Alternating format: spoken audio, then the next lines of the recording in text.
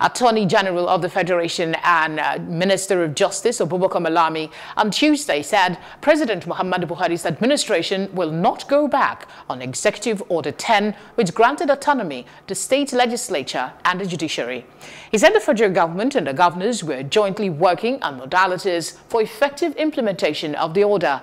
The minister said an implementation committee will incorporate valuable submissions from the Nigeria Governors Forum, NGF, and other stakeholders.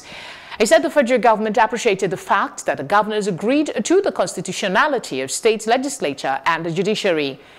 He said the governors came out with the Executive Order number 10 in order to deepen democracy from grassroots and ensure effective implementation of the doctrine of separation of power.